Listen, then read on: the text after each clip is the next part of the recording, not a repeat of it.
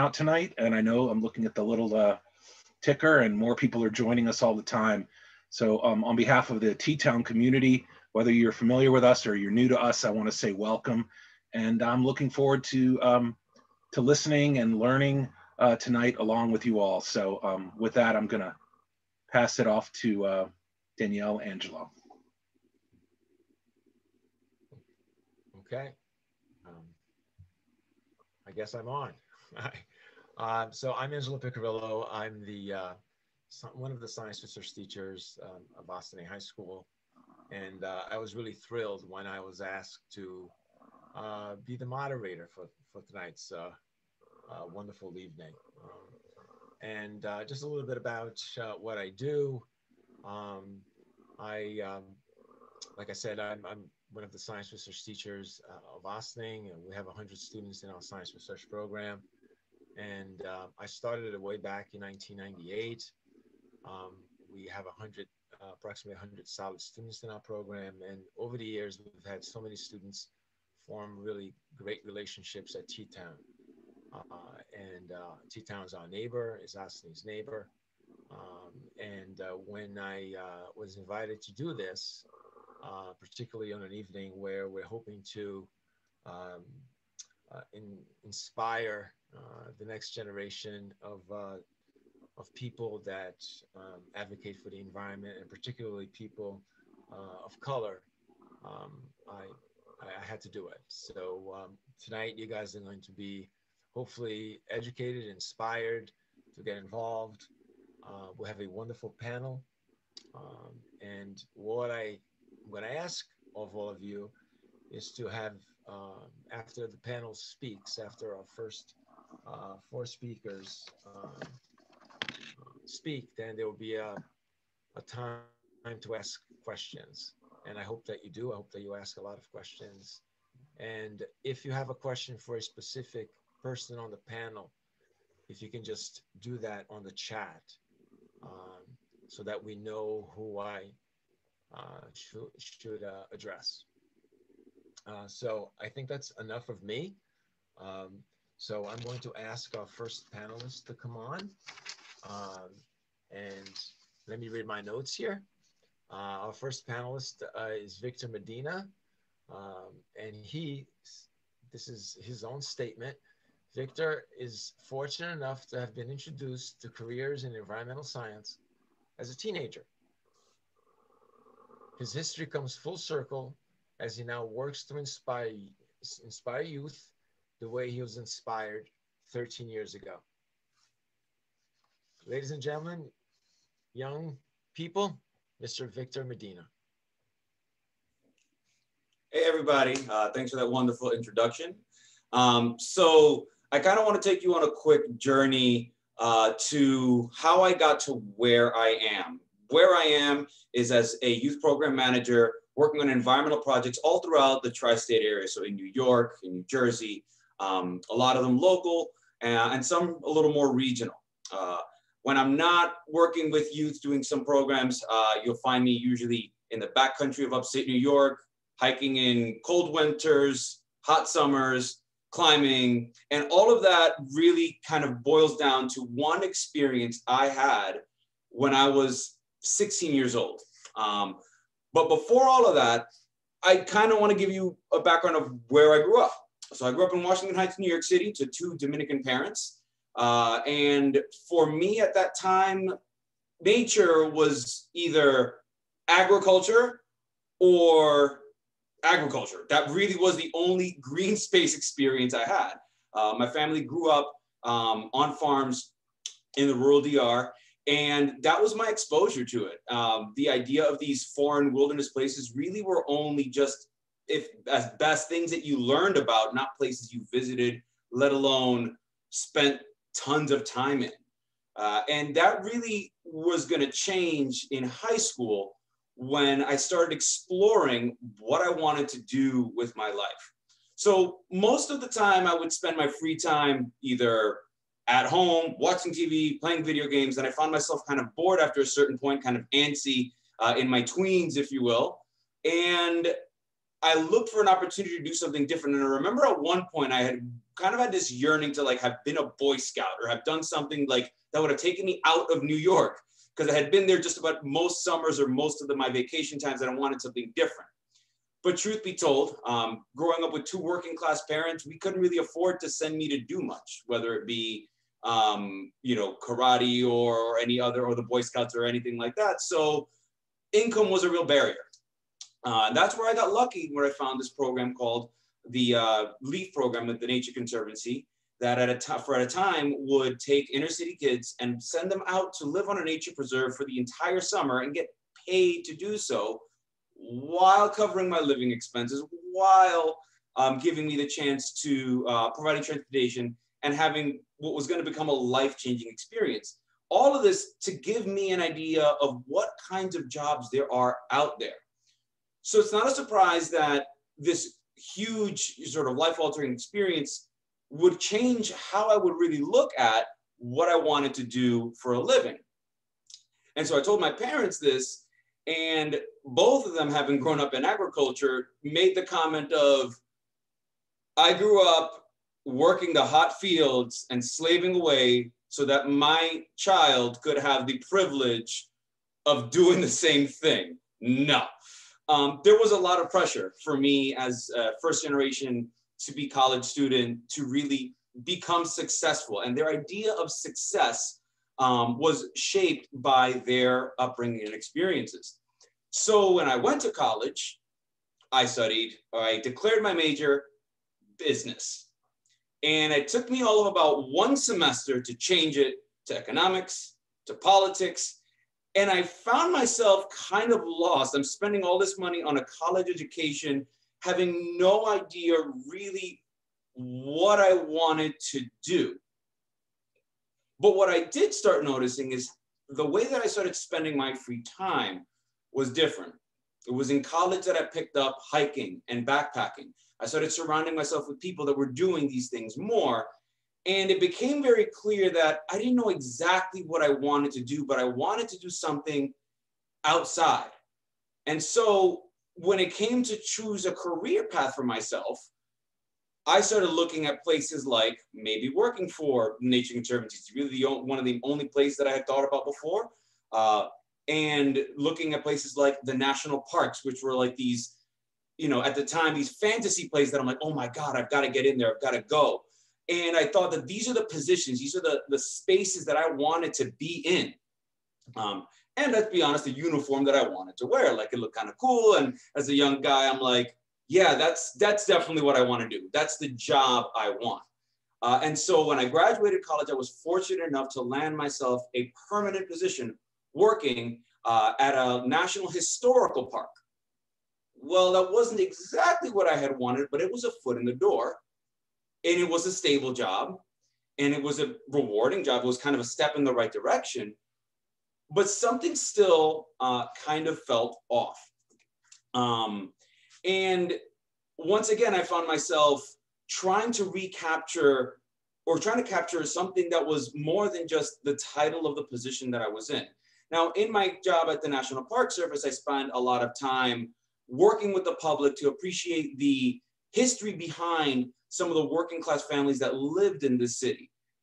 Not exactly what I thought I was going to do, but I mean, I knew I was going to do something with history because it was a historical park, but I didn't think that wasn't my focus. It's not what I really wanted. And I thought this was a stepping stone towards something else.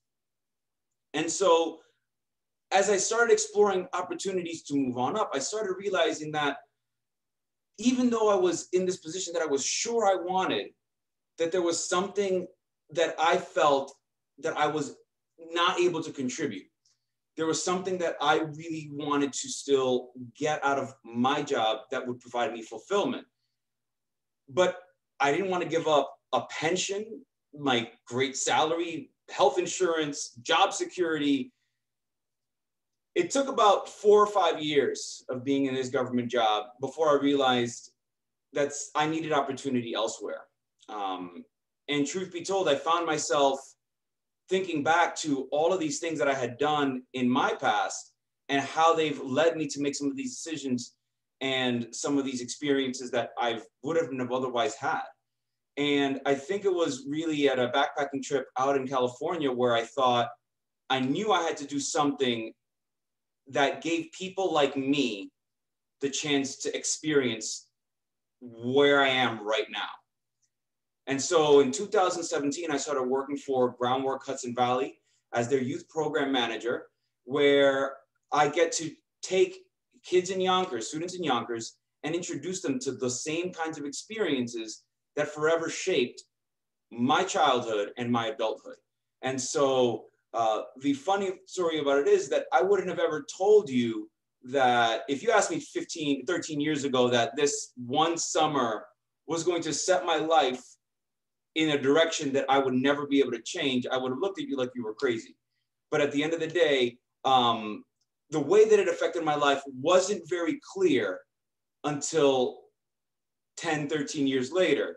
And it's still not clear how much more of an impact it will have on the way that I choose to live my life going forward. So I would encourage you guys all to take a moment to, when you have these experiences, to reflect and kind of know that these things will make sense in the long term, and that for the most part, your decisions that you make them with your gut for reasons that are personal to you and should be true to who you are and what you want. And that's, at the end of the day, you're living for you. So thanks for your time, and hope you have questions.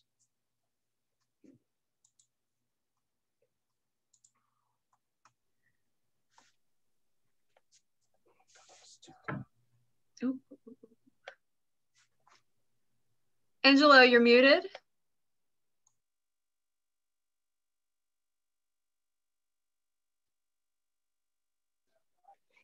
Yes, I'm muted. Hello? No, I'm good. I'm good. Hi, Angela. Hi. Oh, hi, Angelo. Sorry. How are you?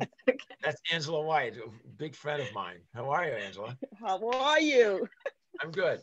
So, so I want to say thank you, Victor. And in terms of questions, what we're going to do is we're going to, there's a time for questions. So we're going to open up that period right after Mr. Cunningham speaks, right after Jerome speaks, and then we're going to open up for questions for the entire panel. Okay, and again, if I can just remind you that if you have a specific question for a specific panelist, if you can just make sure you label that question as such so that we can identify that. So that was fantastic. Thank you so much for sharing. Our next panelist, our next speaker is Ms. Fazena Bacchus, and she's an experienced water resource engineer. She's passionate about education and mentoring. So that means I'm going to be giving you I'm sending you an email tomorrow morning saying, hey, by the way, you want to mentor one of my students here last night. So get ready for that. Yeah. Conversation and connecting people in nature. So without any further ado, Fazena, it's all yours. Thank you, Angelo.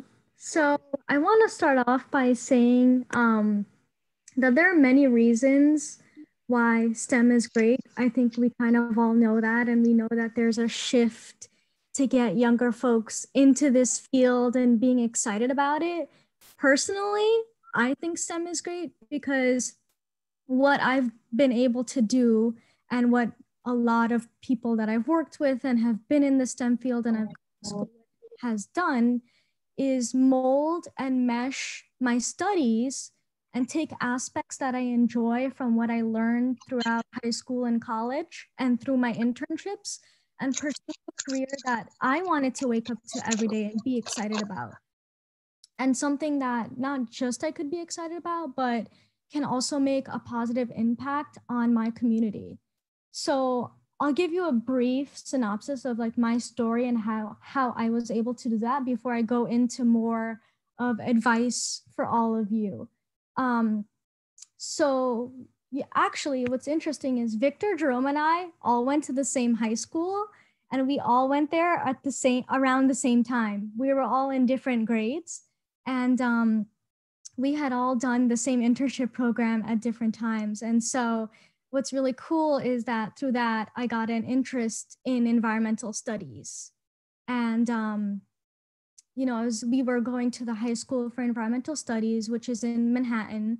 And for me, you know, going to that high school, I kind of didn't know what environmental studies was, but I kind of knew that like climate change and, you know, people's effect on Earth and our communities, if we didn't do something about it, like we won't really have the future that we want to have, a safe, healthy one for our posterity, right? So I got interested in this field. And then I did this high school internship. I think it was the summer of my sophomore year. And through that, I had a real world experience. It was my first job. I had never worked an internship before. I never had a paycheck. I didn't even know high school kids could work. And I said, wow, this is great. And in addition to that, I got to like leave my house for a whole summer. And I spent my time in Vermont, which was like, oh, this is appealing. And through that, I learned from other people about environmental studies and what the options for jobs were in the field. But everyone that I worked with was more in like the life sciences. And I thought to myself, well, this is cool, but I'm not sure if I see myself being out in the field. I live in New York City. I'm from Queens. I'm still in Queens right now. There's no like field that I saw in Queens, you know, there's no outdoors place that I could see myself being able to stay where I live, give back to my community, and for it to be interesting. And so, you know, I met people along the way, and at that point I was looking college's junior year, and I came across like engineering. And the way that people describe engineering to you is problem solving. You know, it's taking things like calculus, physics, and chemistry, and everything in between, and coming up with like creative solutions to very like human problems, right? And so I took classes, and as you know, in STEM, you learn the basics. You have to take math, you have to take chemistry, physics, and then you take more advanced classes related to your major. And that can be said for pretty much any major out there. You always start with the very basics, and then you go into more specialized fields. And so I was not really like thrilled about organic chemistry, right? And so what I did was I said, well, what are my options to pursue environmental engineering? Because at the time in college, I majored in environmental engineering without having to like pursue chemistry. And then I started looking into different options, and I realized that engineering and environmental might sound very specific, but it's really broad when you look into it. There's alternative energies, there's water management, there's waste management, there's remediation, there's so many different topics. And then I got really excited about water. And I'm not sure if you are all aware of this, but in New York and in Westchester County, we get our water from upstate in aqueducts. And that land is those watersheds are maintained and they're kept healthy, and that land is managed, and that water comes filtered naturally through aqueducts, like, 100 miles long into New York City. And that's really important. That's where we get all of our drinking water from. And I really was like, that's inspirational. Like the fact that we had all of this clean water available to us. It's really important that like we maintain that infrastructure. And because I got excited about water and making sure that we keep that water clean and we protect our oceans and we protect our watershed and our communities, I took that aspect of it and I decided to pursue that. And so that's specifically what I'm doing. And so while most STEM careers like mine focus on just the hard sciences, many actually don't. So you may think that a college major in STEM means your only options are like what, science teacher, researcher, scientist, or engineer, but there's actually like a lot of alternate career paths, and that's what makes STEM also appealing in my opinion. So for example, I've had friends in my engineering school that have studied statistics and gone on to pursue jobs in finance. I know engineers that, you know, have started off in civil engineering and worked on a lot of construction projects and said, this is cool, I want to be part of the construction industry.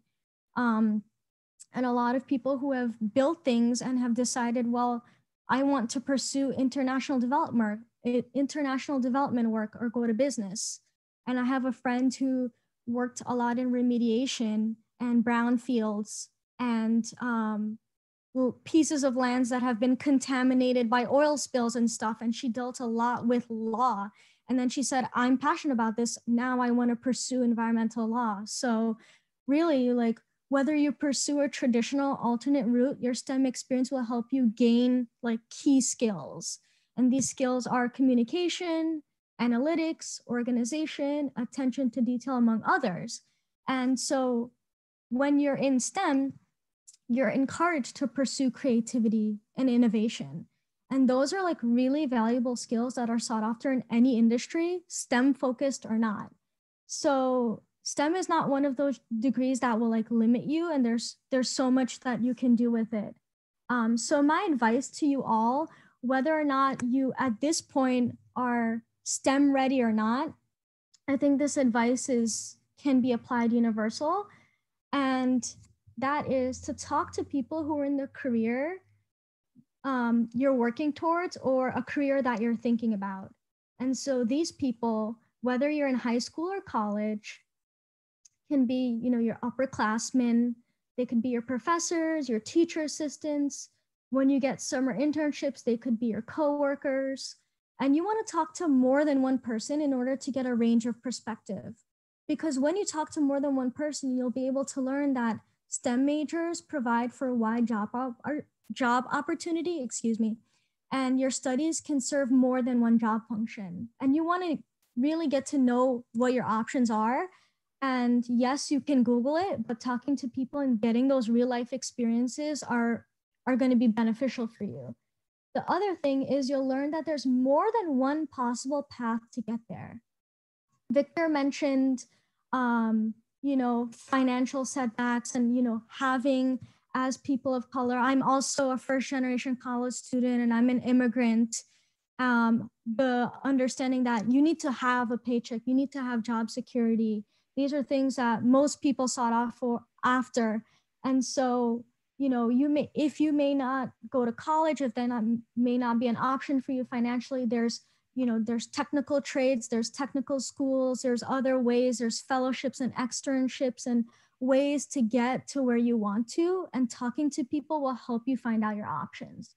The third thing is talking to people will help you get a real sense of that career as opposed to just, you know, an internet search. And the fourth thing is specifically for engineering, because I'm an engineer, is talking to people who are engineers will help break the stereotypes of how engineers are portrayed. So like, I want you all to just like take 10 seconds, close your eyes and think about like, when you see an engineer, like, what do you picture them doing? What, like, chances are you're thinking of them like sitting by a computer, very intensely focused, trying to like solve some equation with calculus or physics, and like, you know, you've got variables and all of those things, and it's very secluded, and you're probably working by yourself and there's a lot of pressure. But like, that has not been my engineering experience. And most of us, we do develop technical skills. Yes, that is something. We go to school, we learn equations, we learn theories, we learn how to apply them, but we're using all of those things to solve human problems. So engineers work every day to shape the future and make the world better, cleaner, safer. And we mostly focus on improving social outcomes. For example, I mentioned the water infrastructure, having access to clean water, making sure our waterways are clean. Those are all social issues. They're public health issues. And so, you know, when you think about, when you're able to talk to engineers, you get a real sense that it's not as like intimidating as you might think it is. And that can, you know, you'll be able to open doors with that. You'll get, you know, fresh perspectives. And lastly, I wanted to really speak directly to like all of the young women who are tuning in tonight. There's like this metaphor called leaky pipeline, which like describes the way in like women, we all hear about how women are underrepresented minorities in STEM fields, especially in engineering. And there's like many stages in which we quote unquote leak out of the STEM pipeline. And it could be as early as high school and even like years deep into careers. And there's like two things I want to say regarding this is one, don't get bogged down if your career doesn't end up being focused on the hard sciences. Like I mentioned before, many people end up using their technical skills in important and meaningful ways, and just be confident and know that, you know, your STEM education is going to go a long way. And two, to those of you that, you know, are very passionate about STEM and you know that you want to pursue engineering, you want to be a researcher, you want to work in a certain field, like myself when I was entering college, you know, you're planning on sticking it out all the way through, know that it's a marathon and not a sprint, you know, and your passion will keep you going through, you know, all those adversities. And you will face obstacles in high school, college, and in your career. I'm still facing obstacles right now, and I've been working about 4, almost 5 years full time as an engineer. You'll find yourself competing for a place in college, for a summer internship, for a job against, you know, men who will outnumber you. You know, people will not understand the depth of your struggles, but you should put trust in your experiences and what you've learned. You know, your STEM education, like I said, is very meaningful and valuable. So own your story, own your experiences, and use it to get to the next step. And the last thing I want to say, regardless of what you're pursuing, is that you're your best advocate. But that doesn't mean that you have to do it all alone. And I've had many friends, mentors along the way that have continued to support me in and out of my career. So surround yourself with people that will rise you up, not just with words of encouragement, but like with also useful advice. Because no matter where you are in life, you know, you're going to need your mentors. You're going to need people that you can speak to and that will help you talk through certain situations, and will really make, you know, a difference in your life. And that's all I have to say for now. All right, that was great. That was so inspiring. So eye-opening for a lot of kids, I'm sure, that are watching. One thing that I probably I like to just piggyback on is the concept of mentoring. You know, how important it is for you to have a friend and for you to have somebody to give you a little bit of guidance. That's awesome. So I'm sure there'll be lots and lots of questions on your way a little later. So our next speaker is Dr. David Muñoz, and he's a researcher and consultant working towards a vision where people and planet can thrive. I can't think of anything better than that. Dr. Muñoz? Yeah, thank you, Angelo.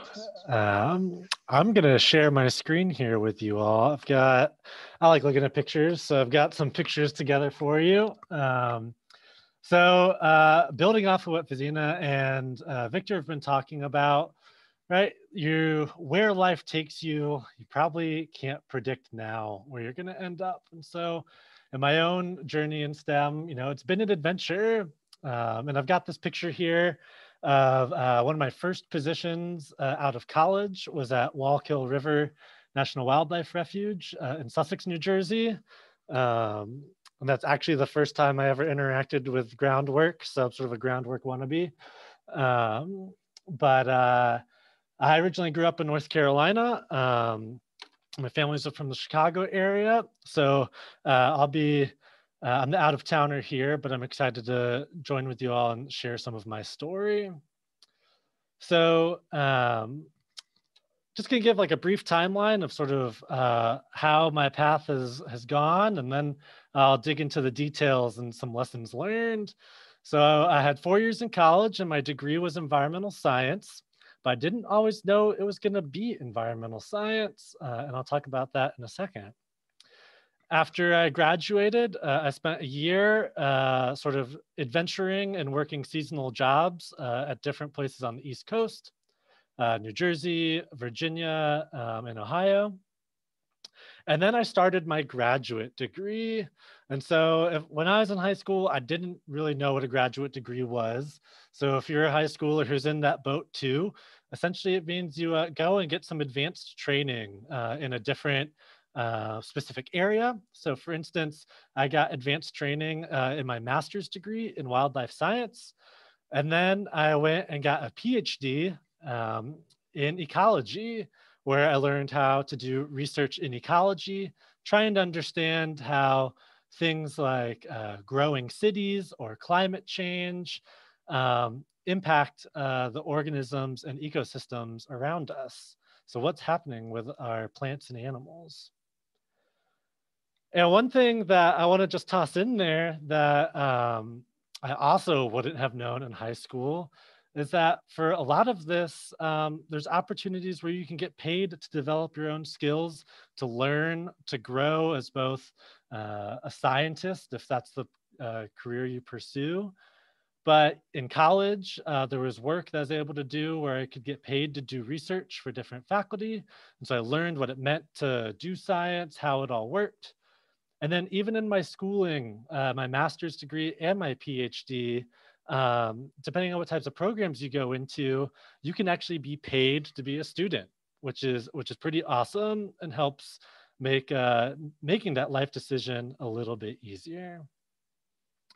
So what did that lead to? So my role now, I work part-time at Penn State University as a researcher and equity specialist. But then my other part-time job is my consulting business I just started last year.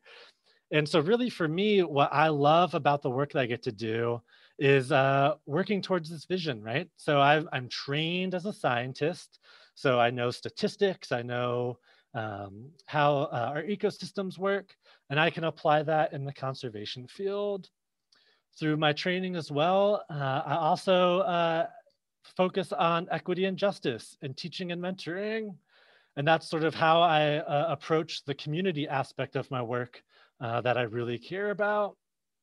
And then finally, this collaboration aspect, where I use these different skills such as leadership, coordination, communication, to work towards the vision that I have for the world around us, where we can all thrive.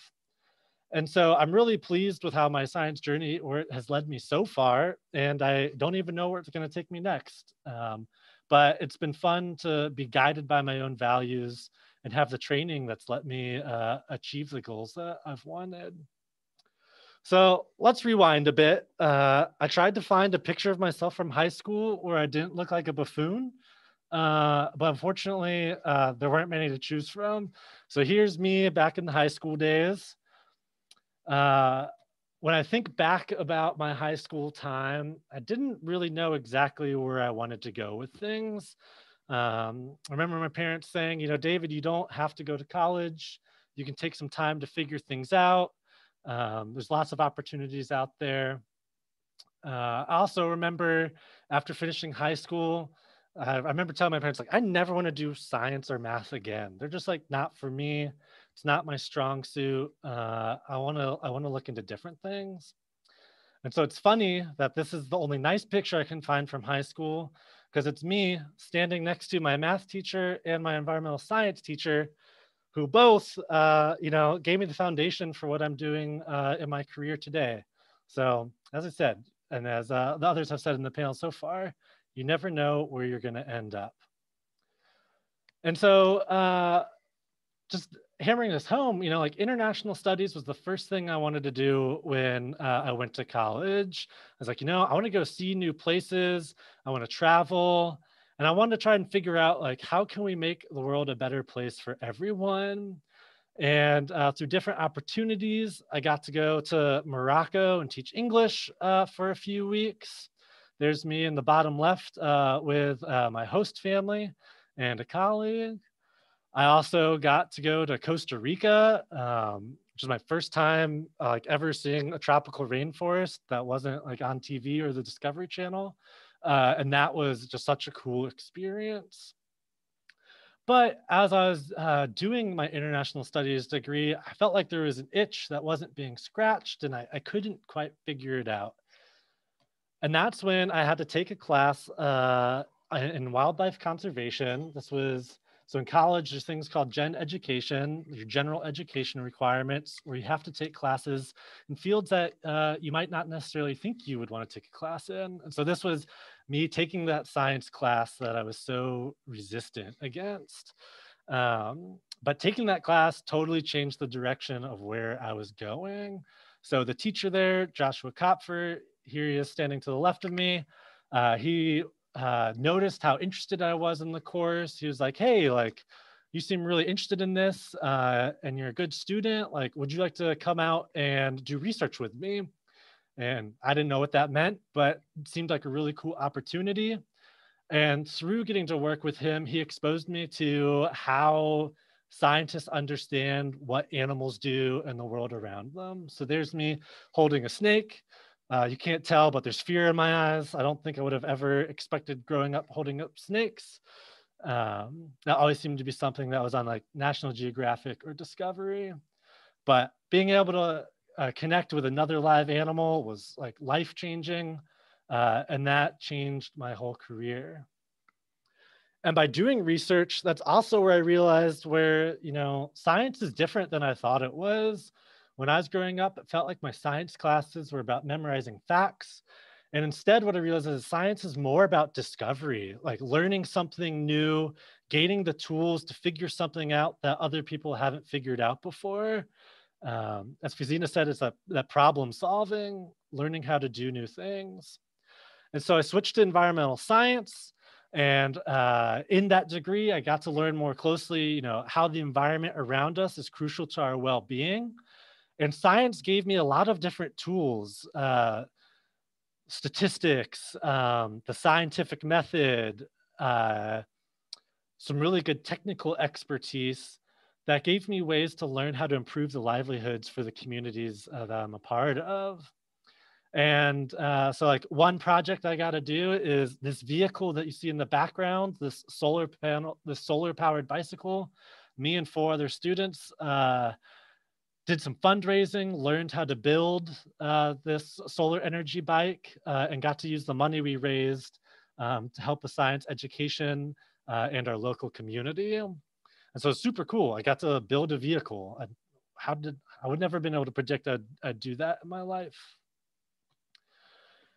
And catapulting from this experience in college, that led me down the road in my scientific studies and my master's and PhD and in my jobs, learning how, you know, how does the world around us, how do these critters you see here, whether it's a bobcat or a turtle or a mouse or a salamander, how do all these critters adapt to the world around them?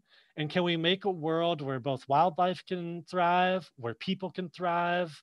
And how can we achieve those things? So I've gotten to see a lot of cool things in my career so far. I've gotten to discover new places, which was really important for me. And I've gained the skill set now that where my role at Penn State and in my consulting business, I can start to address the problems that I think are important for the communities that I'm a part of and that I value. And so thinking about some lessons learned from this windy journey that I've been on so far is one, you know, talk to your teachers, talk to your professors when you go to college. You know, they're there to help you find opportunities. I was lucky that a professor, you know, asked me if I wanted to pursue an opportunity because I'm not sure I would have known research was one. But, you know, getting to a university, you know, they can pay you as an undergraduate to learn how to conduct research. You can do it as a summer job. You can do it as a job during the semester. And that helps you, you know, for me, that helped me learn what discovery was and how science actually worked. So for instance, part of this discovery process, one of my summer jobs is I got to work with dogs that are trained to find turtles. And we used these dogs to understand how a new park going into the local area would benefit local turtle populations. And so it's super fun. You essentially get to chase dogs through the forest. They bring you turtles, and you get to do science and discover new things about the places right around the corner from you. So another lesson that was really important for me is learning how to build a community where you can be yourself. So whether it is an undergraduate student in college, or especially once I was a graduate student, so there's an organization here that I mentioned, SACNAS, Advancing Chicanos and Native Americans in the Sciences. You know, not every place you go is going to understand your background, maybe the struggles that you've faced, maybe the struggles that your communities face or that your family has had to go through. And that can be really hard. It can feel kind of isolating. And so it's really important that you know that wherever you go, some of these communities exist and you can find them and connect with them, because that's really where you can thrive. So build a community where you can be yourself. And lastly, as others have mentioned, you know, find mentors who care about your success. So I was really lucky that my professor, Dr. Kopfer, really cared about me doing well, and he had invested a lot of time and energy into my education, into training me as a researcher, inviting me to Wisconsin, which is this picture here, to go catch timber rattlesnakes. This was after he moved. But also, mentors don't only have to be people older than you. My friend, Dr. Rondi Malik, Dr. Courtney Davis and Stacey Ambergy, Neha Savant, you know, these were all peers who helped guide me. And, you know, we all strategized together on, you know, how to advance our careers, how to make the connections we needed to be successful. And so finding mentors and peers who care about you doing well will not only help you discover the opportunities you need, but will help keep you going when times get tough. And so just to close out my brief little story here, just thinking about things that I wish I knew when I was in high school. There's some programs that you can look into. So the McNair's Scholars Program is at universities across the country. And this helps give you direct mentoring and support when you go to college. It provides you funding to pay for your tuition, and it helps get you research opportunities within STEM to grow your skills and to learn more. While you're in high school, there's things like college access programs or Upward Bound, which connect you to different colleges and universities and give you some really cool experiences. So in fact, speaking about those turtle finding dogs, that was a program that I participated in with high schoolers from the local North Carolina community. So you can see them there on the right. And so while I was learning how to do research, I also got to work with these students and expose them to how environmental research was being done. And that was all part of a college access program at the local university. And we need you. Everyone from all different backgrounds and skills, we need your help, whether you're interested in art or business or building websites or making videos. You know, there's a role for everyone in the environmental field. And I think what's really exciting about being in the environmental field is there's chances to discover, there's chances to grow as an individual, learn new things, and it's meaningful work. You really can connect what you're doing to the values that you may have. So with that, I'll pass on the torch to Jerome, but thank you all. I'm excited to hear some of your questions.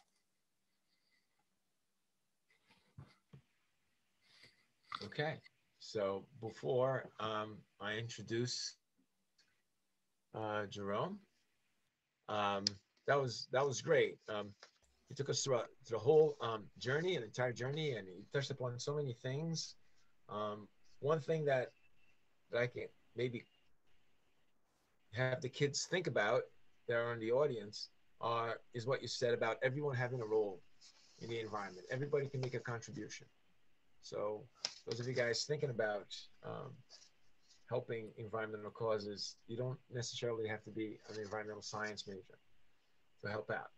So our next speaker, I'm looking forward to hearing what he has to say about operations and grants. He says his story has some interesting twists and turns over the years, but it has caused him to develop as a well-rounded professional. Ladies and gentlemen, Mr. Jerome Cunningham. Thank you indeed, Angelo. I would like.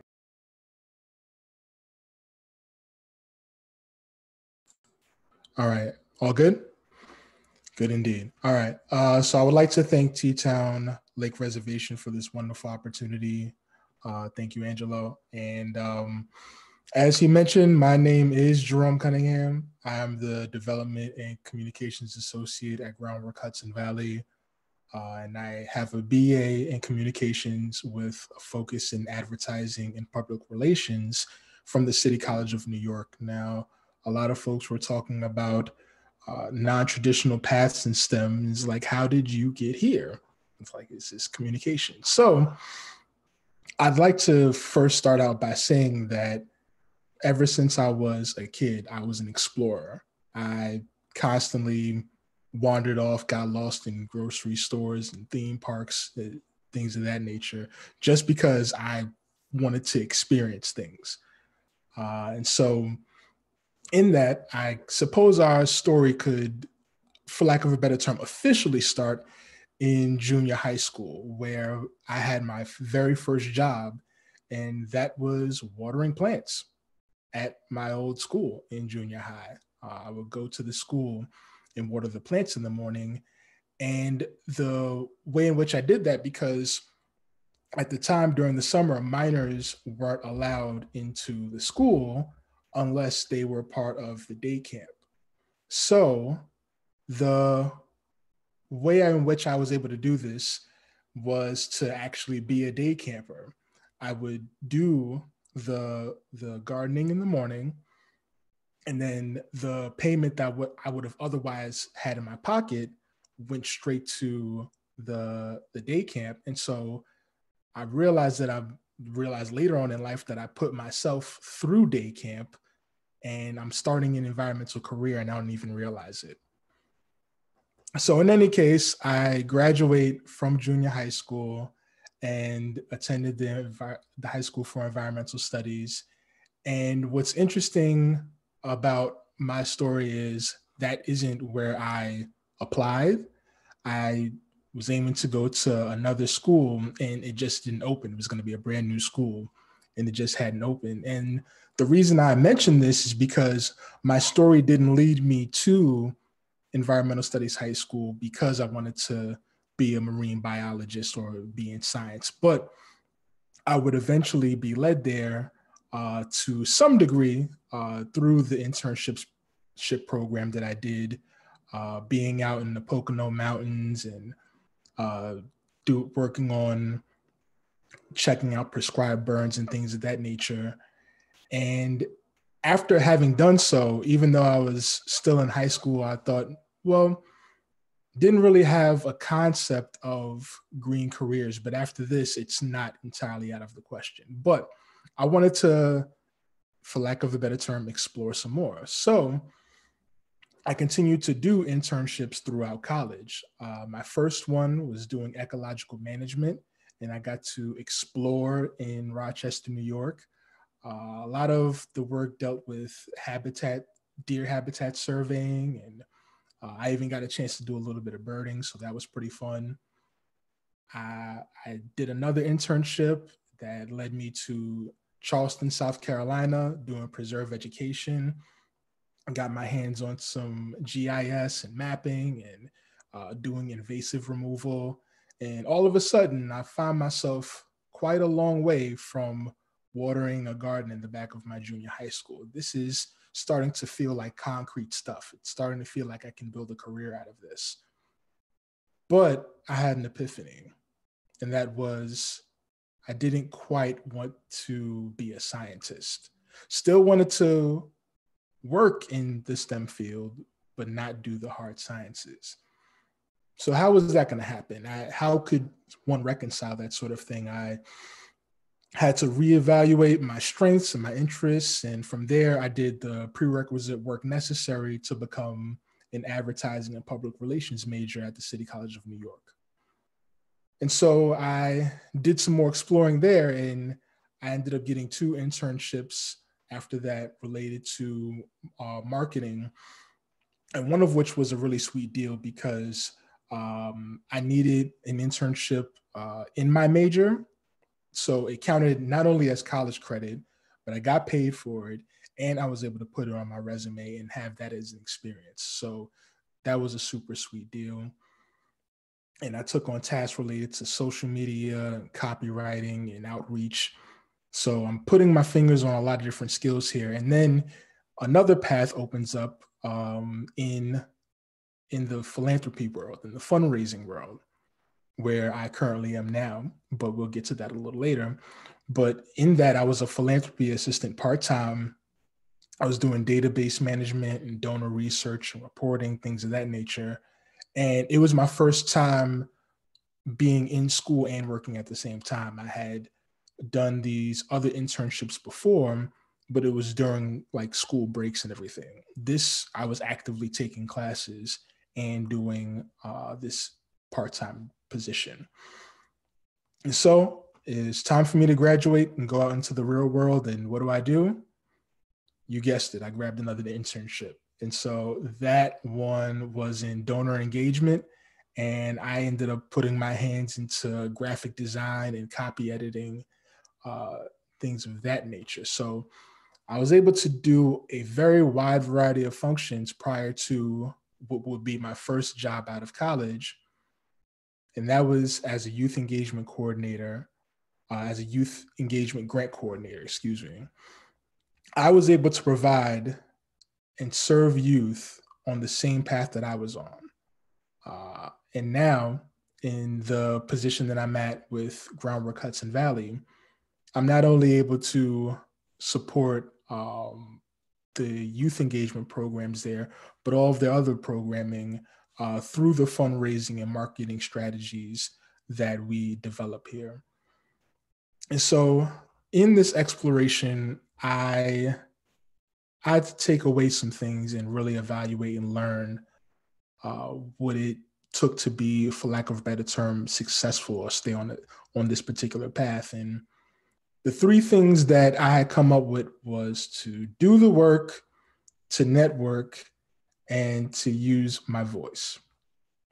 And so the first one, doing the work, as you heard, I had a whole bunch of different internships, but I wouldn't have known the path that I wanted to go on had I not done the work, had I not gone out and explored and checked out different things. Like in these different fields of study, I saw what it took to work in them full time. I talked to people who were working in it full time, and that'll come up a little later with using your network.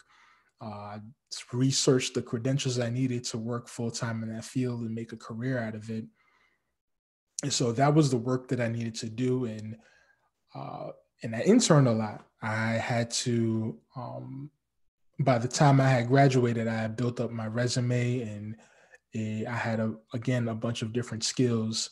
And that proved to make me a very competitive candidate across just about any field of study. And next is networking, which is connecting with folks to the fields that you're interested in. For those who are in school, keeping connected with your teachers, going to resource centers if you have them, remaining connected to professors.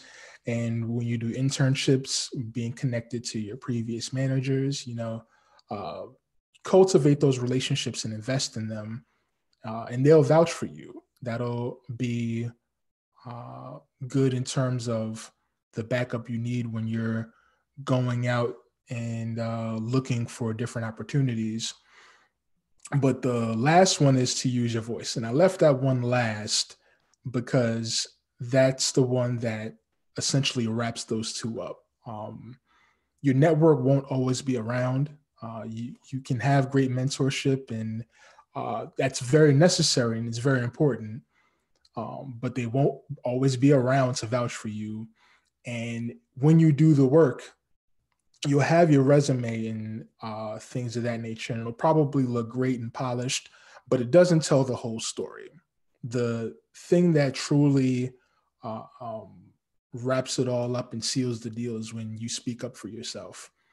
The fact of the matter is, like, when you get into these rooms, there's the person you're in the room with, the opportunity, and so now what you have to do to get to that opportunity is stick in there and use your own voice, speaking up for yourself. No one knows what you want unless you say something. I would say that those three things were very, very helpful for me. And yeah, I would encourage you all to do the same. Keep exploring, stay curious, and thank you so much for this opportunity.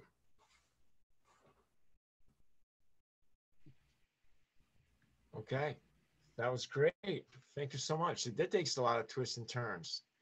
That was awesome.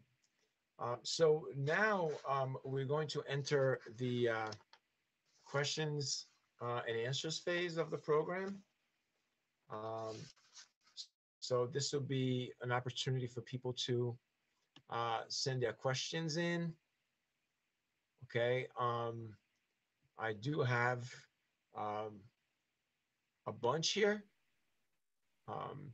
So why don't we go to one? This goes to everyone on the panel. So everyone on the panel can feel free to provide feedback. How can we support students of color pursue environmental careers through STEM? Some parents aren't supportive of environmental careers and pressure their kids to pursue careers in healthcare, law, banking, or careers that are considered common academic majors in college. So I guess I could answer that from an angle. I think from my personal experience kind of working with youth and they're exploring careers, I like to talk about this from how you communicate with parents about that and how you communicate sort of with youth about that, because there's going to be kind of a pull from parents who are concerned about the financial stability, which is really, really valid. Bearing in mind that regardless of whatever field you're looking at, we're training our students for jobs or for a job market that isn't what it is today. It's going to be very different from what it is today. And that's, I think, an important point to highlight, that there is that degree of uncertainty, which may sound like a double-edged sword. It's like, you don't know. But at the same time, it opens up that conversation of opportunities and possibilities. And it's showcasing that these are the kinds of jobs and career paths that are well-paying, that are fulfilling, that you can potentially have. Because most parents don't really know what these jobs are. And I think an important thing, it's important to sort of, from their end, to know that these are jobs that are out there. It's also important to be mindful of kind of cultural sensitivity. So when I told my parents that I wanted to be a park ranger, their first reaction was yogi, because that's the only experience they have with park rangers. And you think about it, there's really no way directly to translate park ranger into Spanish, which is what they spoke. And so being sensitive to that and kind of trying to think about ways that you're explaining what these kinds of career opportunities and jobs are and kind of assuring them that they are there is one thing. You'll not necessarily convince parents to say, yes, now I want my child to go into this field. I think parents at the end of the day, have the well-being of their child in mind. From a student's end, really, I go back and forth with telling people, pursue what you want and kind of be real about your financial needs and securities. Because like I said, I had to go through the same things and we all have to struggle and answer those questions. And I think usually the piece of advice that I give and that I live by is telling youth that, you know what, especially when you're getting out and starting your career, you may not make the most money, as much money as you thought you would, right? But tomorrow you can get another job and make more money. And the day after that, you can get another job that makes more money. But what you're never going to make is more time. And I think that thinking through that lens, that the time that you have is finite, and that what you want to do has to be truly for you, that your time you're spending is your time and only yours.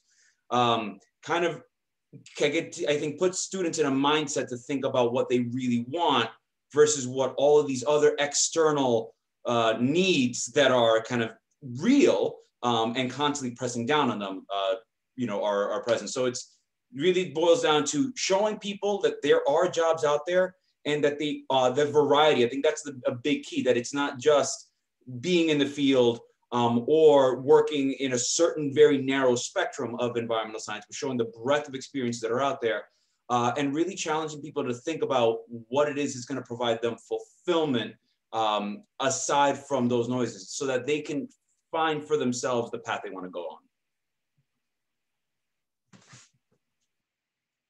Would anybody like to add? Yeah, I would just add by saying that when I was applying to high schools in New York City, back when I had started at that point, you could apply to any high school you wanted in the 5 boroughs. And a lot of our high schools are very specialized. And at that time, my dad said, you should go into business. Like, I know accountants, they do our taxes every year and they seem to make a lot of money. You know, that could be a good place for you. And I had applied to the high school for economics and finance, and I didn't get in. And I had applied to other high schools too, based on math, like the opportunity for like math courses, because I liked math back then. And came to the high school for environmental studies, and then took some environmental classes, took my AP classes, stuff that I was interested in. And then, you know, at that point, like Bridget was posting about this internship program, and I was like, this is a cool opportunity. Like, I've never worked an internship. I'm sitting around all summer and we watching TV. So, this doing something is better than doing nothing, right? So I got this internship, and I think that also was kind of like the stepping point for my dad, because he saw that like when I came back, I was like passionate about what I was doing. For the first time, I was like, hey, I'm pursuing an environmental field. Like, I've learned so much. I did my research. I started doing like finding more answers. And then I was like, I think environmental engineering is like where I want to go. And at that point, because my dad saw me do this internship, realized that you can get a job in this field, was supportive. And I think for parents who are skeptical of their kids going into environmental field, realize that as the world's population grow, climate change, non-renewable energy is dwindling. We're facing big challenges, and we need young people to step up and provide creative solutions. And there's always going to be a job market in the environmental field, because there's always going to be problems that humans create that we all have to come together to solve. And so, parents might think like, now this is what's hot, but you have to think about 5-10 years from now. And like I said, working in water resources, clean water is, a finite resource. Once we use our clean water and we dirty it, I mean, we can clean it again, but that's it, So investing in those technologies, because once we, use all of our clean water, then what? We need creative solutions. And that's sort of what inspired me to pursue what I'm doing. And there's always opportunity. And that's the like beautiful thing I think about the environmental field. And I think the second thing is, if students are interested in an internship, encouraging parents, like Bridget had to talk to my dad actually to convince him to be like, hey, you should let your daughter pursue this opportunity. He was a little bit adamant about me leaving for like a summer, but seeing that and realizing you could get paid in this field, was like, the point where his eyes opened up and he realized like, yes, like, if this is something you're happy about, and obviously there's potential in this field, go for it. So that's my 2 cents. Okay. While I have you on here, maybe you can add 3 cents. There was another, there's one question that is very specific to you. Okay. And I really like to, it says, how can we best advocate? And I apologize because the chats come in and then it moves. Here we go. We'll be very curious to hear about your current job. Did you ever face any challenges, stereotypes, being a woman in the engineering field, and also a woman of color? Yeah. So just to quickly summarize what I do right now, like I said, environmental engineering focuses on many different aspects of the environment, from alternative energy to conservation to water management, and I chose water management. So being in New York City, I mentioned there's a lot of aspects that we deal with water, right? Like you guys have maybe remember, I'm not sure how many years ago this was at this point, maybe like almost 10, but when we had Hurricane Sandy, right? And that affected a lot of our coastline in New York City, right? And you remember hearing about how roads and homes and hospitals and so many places got flooded, and there was storm surge and power went out and all of these things. And so one of the things that I had initially started working on in my career was looking at flood protection, which falls into climate change. You know, this is not something that New York City we really focused on before, because we're like, well, we're all the way in the Northeast. Like, why would we really care about hurricanes, right? And if you look at like where hurricanes are now and how frequently they are, and if you think about all of our rainy days and how much water we get, and sometimes you'll step out and you'll say, you know, like our streets are flooded. You know, I'm trying to cross the street in this corner and this like entire corner is flooded. One of the things I look at is how do we reduce flooding, right?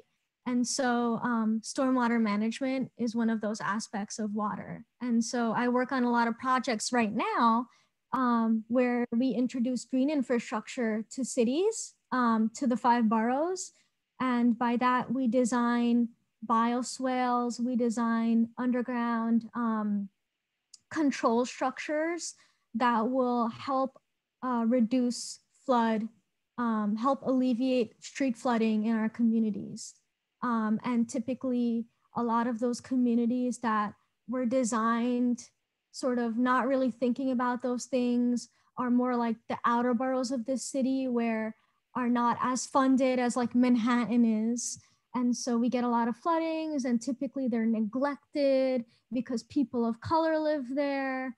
And then, you know, it's like we have all these issues, and like who's doing something for us, you know? And it's like, I live in the outer borough of Queens. I live all the way by like JFK Airport. So, you know, that sort of inspired me as a person of color to be like, hey, I'm going to give back to my community. And this is an opportunity for me. So when I design things, when I decide like what projects I want to work on, I think about like what community is being served, how are they being served, what, you know, what is there an opportunity for me to educate people? Because sometimes, you know, when we're building like this flood control structure, we were looking at building a flood wall in Coney Island.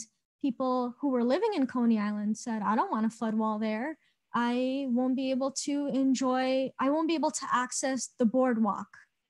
And so being an engineer, in a way, I'm also like, you know, this pseudo like educator. I attend community meetings as an engineer, and I take the time to sit people down and be like, hey, what are your reservations about this? What are you unsure about? And let me help you get to what my perspective is, and also help you understand that like what we're deciding, what we're proposing to be done in your community is beneficial. And so I get a lot of opportunities to speak to other people of color in my job, to speak to people in New York City about that. As for specific roadblocks that I've come across as a woman in STEM, I mentioned before, and I said my words carefully, which is, you you know, when you decide to stick it out, you're going to face obstacles like all along the way. They don't ever end. And I think for most people in most careers, when you have the drive to like rise up, do more, get that promotion, get a pay raise, whatever it is, you're always going to have to like push barriers, right? So not just in STEM, not just as a woman, not just as a person of color, I think anybody, but more so we experience it. And so, you know, it was like, I went to an engineering school in college. So imagine like me saying like, we have a handful of internships available in college, and I've got, you know, male students, I've got people who have been to, their entire family has gone to college. They have mentors, they have private tutors, they have like all of these resources, and I'm competing for the same internship against them, right? And I think what I mentioned before is that you should trust in your education and trust in your where you've got accomplished and what, you know, where you are, because you're sticking it out just as much as that other person that may have had all of those resources to get to where they got to. And you're in that room and you're sitting alongside them and they're your peer, and that speaks volumes. And so I think in those moments when you feel like there are roadblocks, like I said, turning to mentors and helping them guide you through it. And I mentioned like one thing I kind of didn't really touch on, and this is maybe a little bit of tangent, but I do want to mention this, is when I was in college, I thought a mentor had to be somebody who was like mid-career, like 10, 15 years into their career, accomplished, knew what they were doing, and like made it, quote unquote. And then I realized that a lot of those people you don't really have access to talking to. They might be busy doing other things in their life and may not want to mentor you. And that's okay. Not everybody wants to mentor. But one of the things I realized is that there are like upperclassmen. When I was in undergrad, there are master's level students going at your college too. There are teacher assistants who are current PhD. They're currently pursuing their PhDs. When you get a summer internship, you're going to work at a company, you're going to work with an organization, and there are going to be recent graduates there. And, you know, you're going to be working alongside those people. So take advantage of all of those opportunities that you have with all of these people that are going to be with you to ask those questions and, you know, to get them to open up to you and share their experiences, because though having those conversations with those people were more valuable than like for me to talk to like some person at a conference who's 15 years into their career and had a PhD for like 5 minutes, you know, and feeling the pressure of like, do I really want to ask this question? This question might seem dumb, like, I don't know. But if you are working alongside people, if you're seeing them every day, you're seeing your teacher assistant every day, or your professor or master students or whatever, you kind of can build that confidence and feel more open to asking them. And you should definitely, you know, pursue those questions and you know, go for it. Dr. Ziegler, I need your input here for a moment. We are a little bit behind in terms of our schedule. Do we have time for one more question? Or yeah, I think we'll do one more question and then we'll have to move along. But what I'm going to do is take all of the questions and put them into a like Word document and send them to the panelists. And if you have specific questions for any of these panelists, I'll forward them independently, and they may or may not respond if they have time. So send me a direct message to the Teatown Lake Reservation and I'll compile them all, and I'll also save the chat so we can make sure that if they have time and want to respond, that they can do that. And, do you still want to do the 5-minute break, or do we want to? No, we're gonna skip the break because unfortunately we're behind and I don't want to keep people too long. But I so do want, if there's one more question, I thought there were a couple of generic really good ones, Angelo, if there's any you want to add, or we can move on. Well, there was one that was, to me, a good one. It was addressed to David, but I think you know, others can provide their input, and that is, what ways would you recommend to get younger students to discover their passion for STEM? What are some of the avenues that you suggest for students that may have the inclination for STEM or would like that extra, support to get involved in STEM, particularly students of color? Yeah, well, so actually, I answered that question a little bit in the chat, and so I think I'll yield my time to see if any of the other panelists have something you want to add to that question.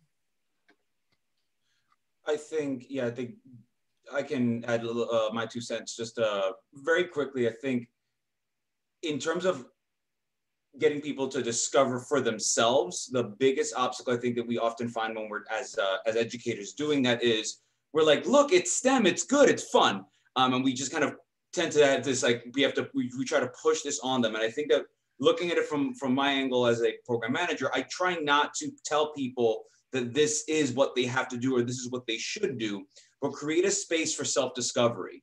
And so when we're talking about engaging in either STEM activities or STEM projects or STEM themed trips, it's letting people kind of for themselves find what it is that they're connecting to and kind of drawing from that. So I guess a simple example is I think about when I, done camping trips, what have you. What I think is cool about the space that we're camping in may not be what everybody else does, but letting people find out for themselves, whether it be the landscape or the wildlife or what have you, that they connect to. That's kind of where I think the magic kind of happens. So, there's no way that we as educators can really predict how these experiences are going to affect their lives and whether or not it will mean a career directly in STEM. And I think that, and maybe Jerome, if you want to kind of shoot your 2 cents into this, that consciousness that it's created ultimately informs how the direction your career goes and the way your lifestyle goes. Like I said, for me, it wasn't immediately, I'm going to do this job. It's, I'm going to explore these kinds of places, the, national parks, go hiking, backpacking, climbing, etc. So it's important to be mindful of that when we're thinking about giving students the opportunity to explore. And that's that key word, is to explore, not to follow the dotted path that we want them to follow, because you don't know how it's going to affect them. So that would be, I said, creating that space for them to figure it out and create that consciousness. And the bare minimum that you'll result is that they're at least aware of these issues, and that informs the decisions they make, hopefully in the careers they go.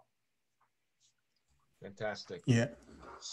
I'll be really quick, but yeah, it's very much like Victor said, exploring and having those options open. Like, again, for me, I didn't have a concept of it until I was exposed to it. And upon being exposed to it, I wanted to explore it some more. And like to a certain degree, maybe it's just perhaps from the school of thinking that I'm from, but I believe to a certain extent, we, as just children of the earth, as residents of this planet, we all, for lack of a better term, have a stake in STEM nonetheless, just as human beings. And when we put our hands in the dirt, when we allow the sun to shine on our face, like, we're experiencing all of these things. Awesome. So just to reiterate, we're going to skip the break, and we're going directly to our first keynote speaker of the evening. And there are two. And we'll hold off the questions after the second keynote. So our first keynote speaker is Bridget Griswold from Groundwork, Hudson Valley. And as Executive Director of Groundwork, Bridget oversees the organization's efforts to create sustainable environmental change in Yonkers through community-based partnerships that promote equity, youth leadership, and economic opportunity. Prior to joining Groundwork, Bridget was the Director of Youth Engagement Programs for the Nature Conservancy, where she managed all education, volunteer, and employment programs for young people. Screenwald is all yours. Take over. Thank you. I just want to join all of our panelists in thanking Teatown for hosting this amazing event. I can't tell you how inspired I am by all of the panelists and your stories and journeys in the many various ways you're making contributions to our planet. So thank you. I will be brief. And I was asked to join this panel to share a little bit, not so much about advice to the high school students that are here on this Zoom meeting tonight, but more so directed at the environmental professionals of the environmental groups that may be tuning in tonight, about ways that environmental organizations can help support more young people of color to access and have opportunity within the environmental field. So I've been doing this work now for 17 years, 13 years at the Nature Conservancy, where I built our Career Pathways program specifically for urban youth to have access and opportunities in the environmental field. And most recently, the past 4 years at Groundwork Hudson Valley, working with Victor and Jerome and others here on the panel to think about and employ tactics to help make the environmental movement more diverse and inclusive. So in those 17 years, I feel there have emerged 4 giant barriers that I think we in the environmental community and amongst environmental professionals that have, that are in positions of power to make changes within our systems and procedures. There's a tremendous amount of opportunity for us to hold hands together to continue to ensure that the environmental movement and the environmental sector is more equitable and just than it has historically been. So I'm not going to be super inspiring. I'm going to be the person that speaks about what we need to do more of and why we need to do more of it. So in my 17 years, I've landed on 4 giant barriers for communities of color and increasing diversity in the environmental movement. The first is really, we as an environmental community have done a terrible job at public relations and marketing and communicating about environmental career fields as viable career paths for young people. And so I think that is one major issue. Victor spoke on this, Fazena spoke on this, David spoke on this. This was a common theme that really emerged amongst all the panelists tonight, was this idea that the environmental career field is not a viable career path.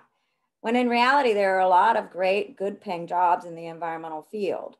But we as a sector have not done a good job at promoting those careers. If you look at environmental magazines, outdoor enthusiast magazines, and you look at the images of people that are portrayed on the covers of those magazines, they are predominantly white folks. So I think we have a challenge in our movement, in our sector, to promote those stories of young people and communities of color out there doing environmental things. Because if you're a young person, and if you are, regardless of your race, if you only see one race represented in a particular job sector, you're not going to see yourself in that job sector. So I think we really need to focus on our public relations, our marketing, making sure that young people know that there are viable career paths out there, and illustrating and showing examples of professionals of color, like many people on this panel, that are actively in the field and making a difference. I think that goes a long way. And it goes back to that basic saying that representation matters. Second barrier that I think we need to overcome as an environmental sector is around financial barriers. many of the panelists mentioned today about, I didn't know I could get paid to do this work. And there are a tremendous number of paid internships and early career exposure opportunities for young people in the field. But there are also a tremendous number of opportunities for young people to advance in the environmental field through unpaid internships. And we perpetuate a problem by doing that as an environmental sector, because what that means is that only the people that can afford to have unpaid internships are going to get exposed to our field. So I really think we need to spend some time thinking about how to get past providing unpaid internships and assuring that all of our internship opportunities that we make available as a sector, as an industry, are paid. There are also financial barriers for young people at the collegiate level pursuing this field. So thinking about scholarship opportunities and being able to support young people to pursue these degrees in college and beyond is something that we as a sector really need to focus on getting better at. The third challenge that I think we need to address as a sector is around infrastructure. Many of the folks here on the panel spoke about that in terms of the windy path and the leaky pipeline, right? If you look at the finance industry or corporate America, there are programs that exist. One that's been around for many, many years is a program called Inroads, which basically helps to advance opportunities for young people of color to enter the finance world. Starts with as early as middle school, gives you exposure to the finance industry. In high school, gives you a paid internship. As long as you're doing well in that paid internship in high school, you'll get a paid internship at college. As long as you do well in that paid internship in college, there will be a finance job waiting for you at the end of your college degree. Nothing like that exists in the environmental field. And I really think that the environmental community needs something like this. We need the infrastructure to be able to support young people in whatever environmental career path they choose to decide to pursue. And what we need to do in order to make something like that is hold hands amongst environmental organizations and really think about not only mentoring young people, but essentially sponsoring young people. By that, I mean, we in environmental groups all have our youth programs.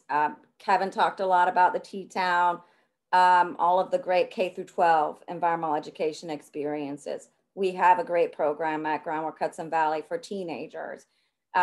If we can collectively hold hands and not necessarily promote our programs per se, but promote the individuals within those programs, that is ultimately, I think, taking mentorship to the next level. A term I like to call sponsorship, which means you promote your people and the students that pass through these programs more than you promote your programs. So if I have a young person that comes up through my green team in Groundwork Hudson Valley, who ultimately goes on to work a seasonal job in college at Teatown, who ultimately then goes to get a full-time job at Westchester Land Trust, that's a win. I count that as a win. It's not necessarily about the organization, but about ensuring and investing in the individual success of the young people that come through our programs. The fourth and final thing, which I will say is probably going to be the hardest thing for environmental organizations to grapple with, is around the issue of culture change. And as we work to promote all these opportunities for young folks of color, for low-income students to find full-time jobs and opportunities within the conservation and the environmental field, we need to be sure that we are creating opportunities that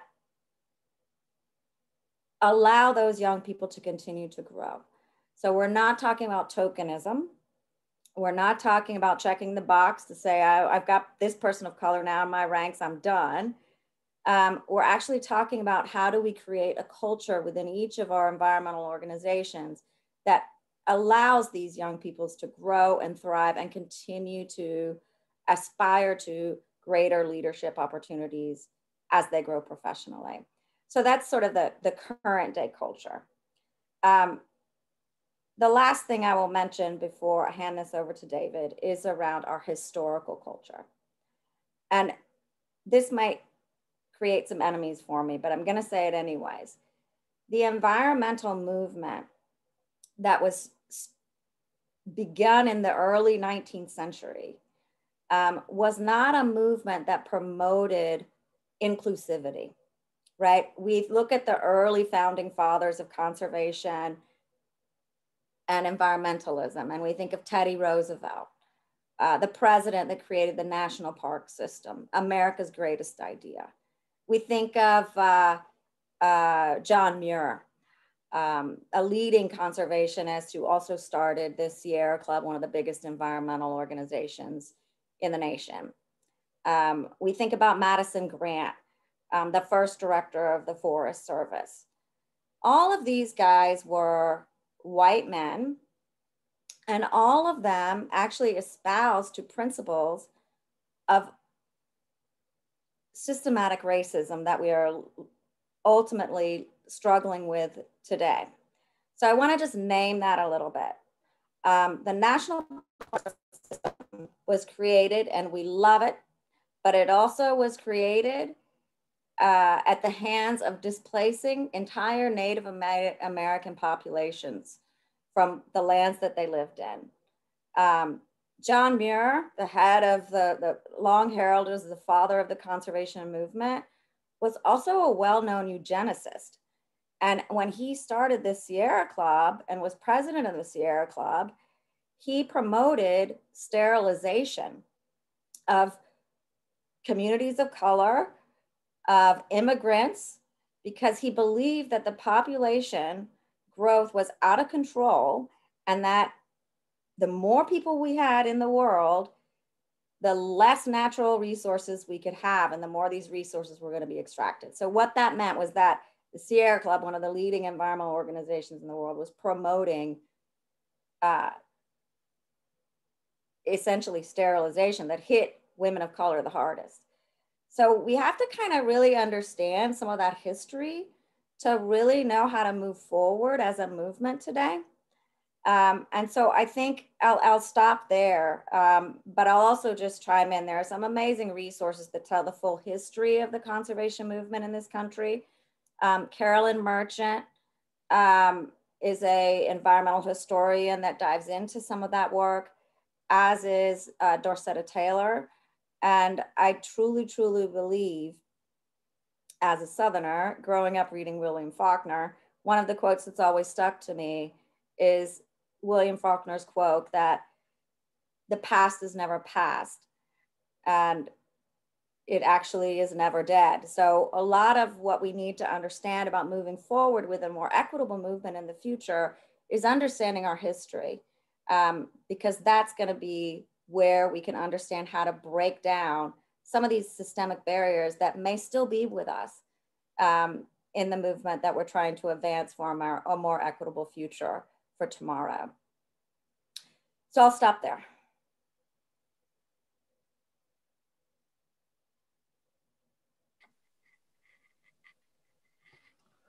Great. Well, I guess, Angelo, are you gonna?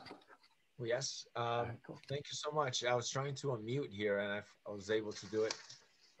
Bridget, thank you so much. I mean, you gave us so much to think about. And our next speaker of the night and our second keynote speaker, you have already met, Dr. Muñoz from Penn State. So without any further ado, thank you. Great, thanks, Angelo, and yeah, thanks, Bridget. I've got a tough act to follow. So I'm gonna be putting on my consulting hat here and sharing with you a lot of the expertise I've learned and experienced in working with organizations who care about increasing diversity and more equitable and just aspects of society. And so just building off of Bridget's talk, I know we are short on time, so I've shortened what I'm gonna talk about a little bit. But my job here is to press you. And by you, I'm primarily talking to leaders of environmental organizations, the white attendees of this event. And so I'm just gonna jump right in. And so I hope in me pressing you, I invite you to stay open, to listen and learn, rather than get defensive and close off, because I know these topics can be challenging. So diversity, equity, inclusion, and justice. So it's this acronym DEIJ. We're going to move from concepts to practice. Yeah, let's just get going. So why do we do this?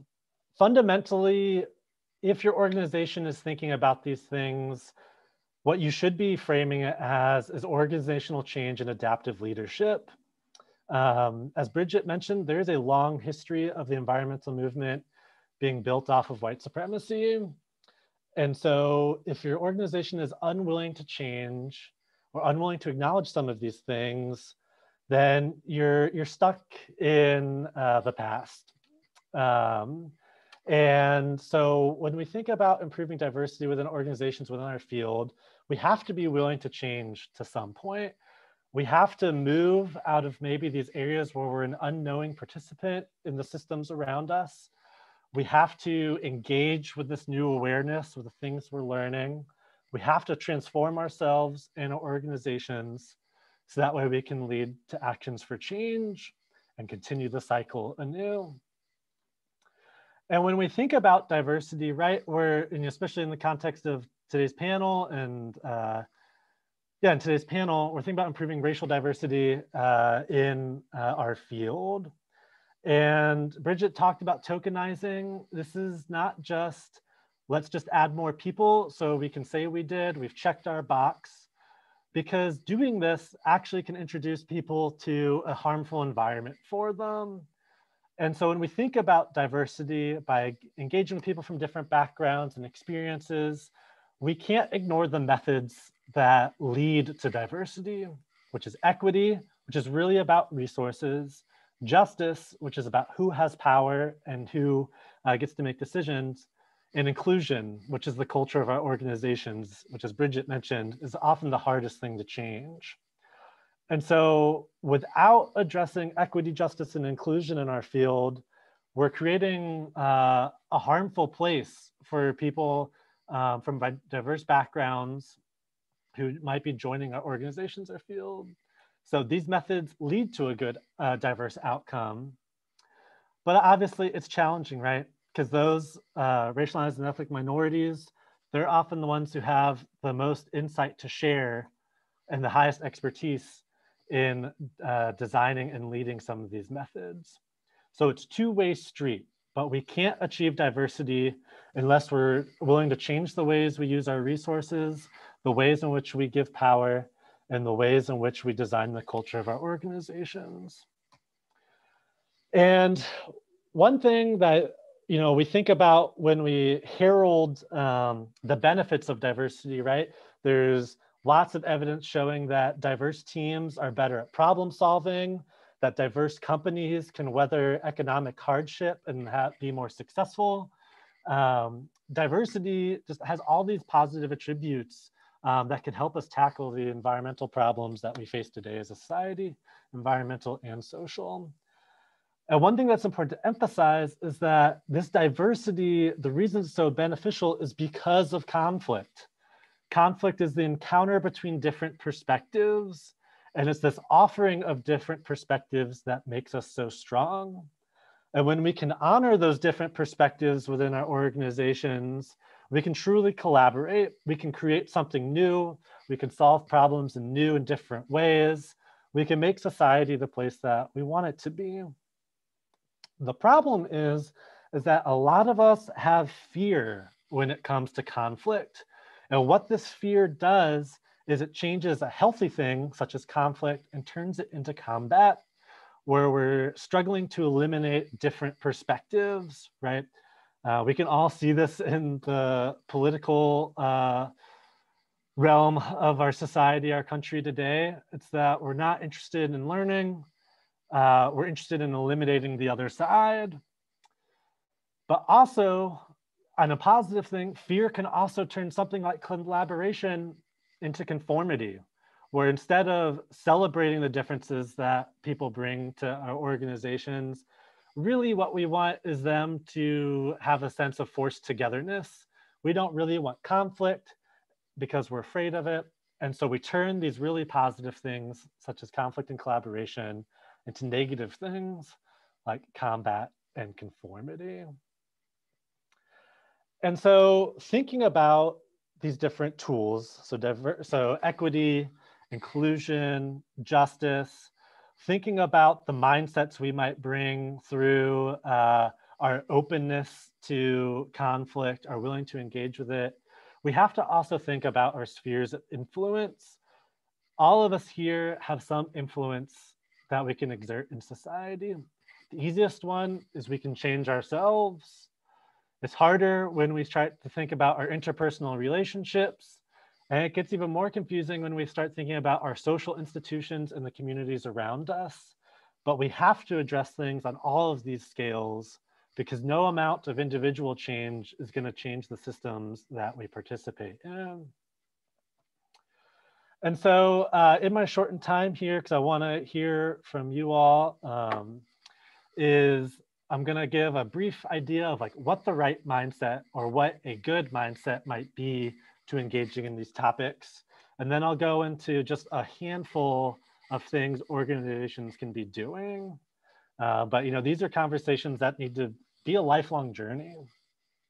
So the mindset, the first is you need to deprioritize your own comfort. People of color and minoritized groups all the time are having to put themselves in spaces where people are saying harmful things, whether intentionally or unintentionally. They're watching a society around them tries to discredit and undermine the claims that they make about, right? I mean, Black Lives Matter.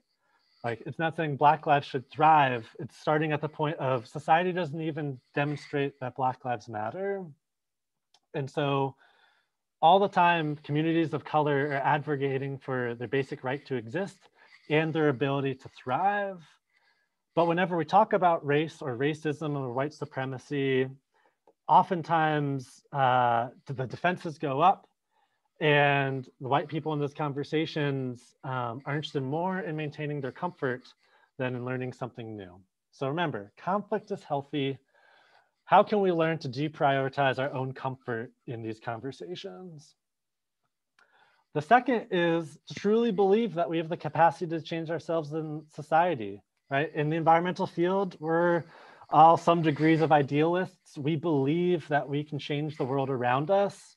And unless we truly believe that we can change our society and the dynamics and culture within it, we need that to fuel our actions, because cynicism just upholds the status quo.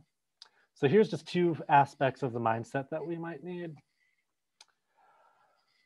But thinking about this mindset and thinking about diversity, equity, and inclusion, you know, is your organization ready to undertake some of these things? So I'm going to show several different quotes that I think represent a lot of the struggles in the environmental organizations I've worked with, of just, you know, indicating that they're not ready yet. So one, hear this quite a bit, candidates from racialized or ethnic backgrounds are less qualified or capable. If you have people who are influencing hiring organization that say this in some form or fashion, you've got some learning to do.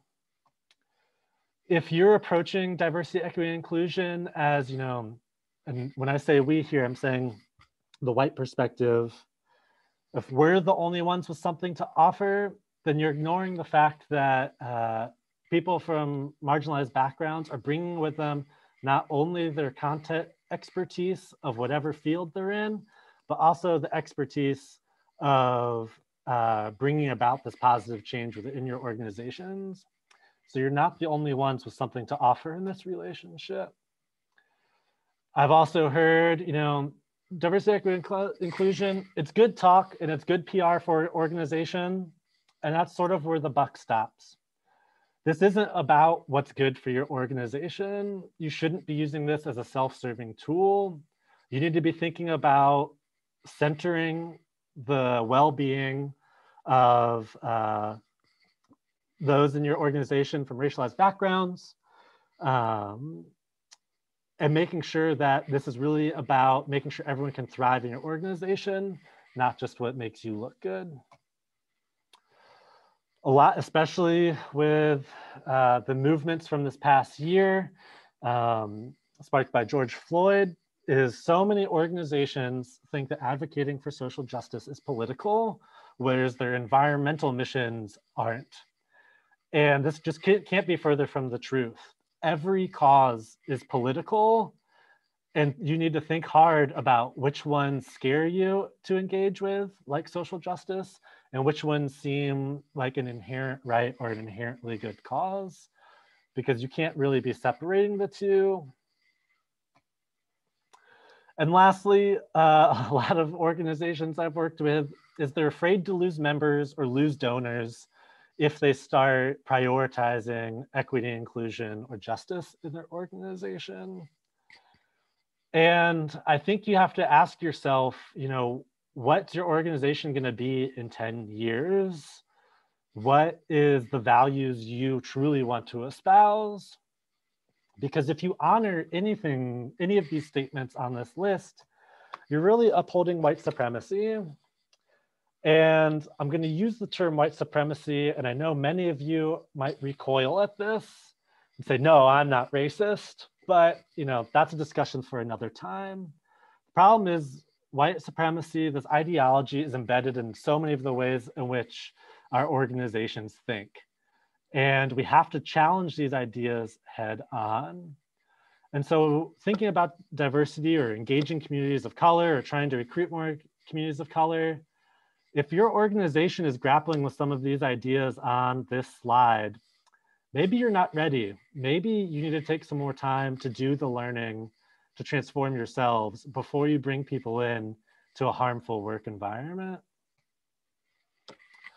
Lastly, you know, what is your motivation and commitment? You know, everyone in your organization should be aligned with why you're doing this work or why you're engaging with this work if you haven't been doing so in the past. Because this is hard, it's a lifelong journey.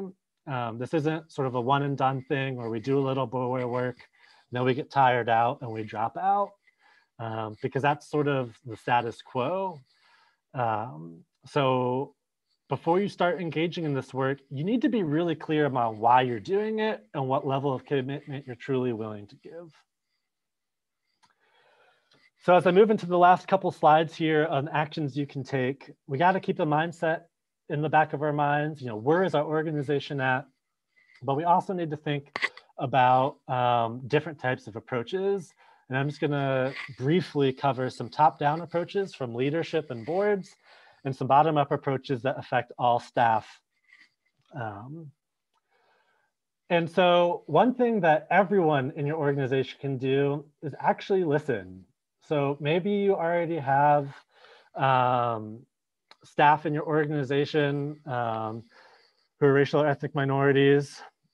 And my guess is they've at times spoken up and offered things to your organization. And if your organization is like most, you acknowledge them, but then never act on them, or you question them. And I have this quote here from Audre Lorde that when we, people of color, speak, we are afraid of our words will not be heard or welcomed, but when we are silent, so we're still afraid. So it's better to speak. And so when you have people who are sharing their experiences and insights with your primarily white organization, it's coming at a great personal cost to them. There's professional retribution that they're afraid of. There's the emotional labor they're putting into sharing their experience and insight. And it upholds white supremacy to not believe those experiences when they're shared. So I encourage you to actually listen. You also have to do the work. This quote here from James Baldwin speaking about white people. They are, in effect, still trapped in a history which they do not understand. Until they understand it, they cannot be released from it. Right? We've talked about leaky pipeline. Other folks in the panel have mentioned sort of this idea of an underrepresented group. It's not underrepresented. It didn't just happen. this history comes from a history of marginalization and intended exclusion, as Bridget was saying. The outcomes we see today were by design. And if you can't recognize that, you need to start doing the work, digging deeper to have that understanding, to have that history, so you can understand the context in which we're operating in. Because personal transformation and doing the work to transform yourselves is a necessary ingredient. Thinking about top down, and I'm just gonna load all of these so you can read them. One thing I want to emphasize on this slide is if your leadership isn't on board to change or adapt, then you're sort of bound. And you need to ask yourself, is this the right leader for us? Because otherwise you're going to be plagued by retention issues. People are going to be leaving your organization because they're realizing that the buck is stopping at leadership, and there's not going to be the advancement opportunities those folks need in your organization. I'm going to go ahead and move on to the next slide. So hopefully you have a chance to read some of these. But thinking about things for all of your staff, once again, in the interest of time, I'm going to load all of them. And I'm just going to, Bridget already talked about free labor and funding your internships. But one thing to think about is, do all employees, regardless of level in their organization, are you investing in their professional development? Are you telling them that they're valued? Because oftentimes it's only certain types of employees in your organization who might be valued. It might only be middle management. It might only be leadership. And if you're wanting to have a truly inclusive organization, you need to be equitable in who you're investing in.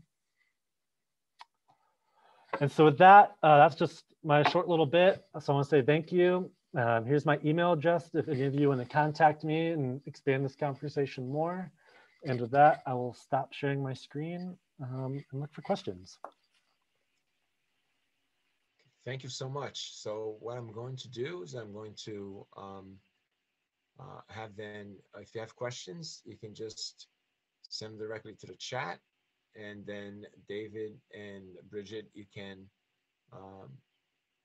field them and answer however you would like to field them. So those of you with questions,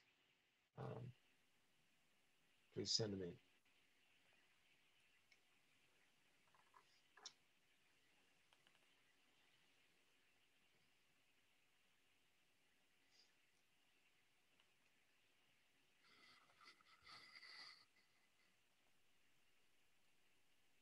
Does anyone have questions? It's awfully quiet. I know it's late, but I think this is a good opportunity for people to, post something. You can even send it privately, and it can be anonymous to me, and I'll ask it. Or if you want to, you can also email either David or Bridget or me. My email contact information was on the flyer, and we can ask these questions later. Okay, here's one.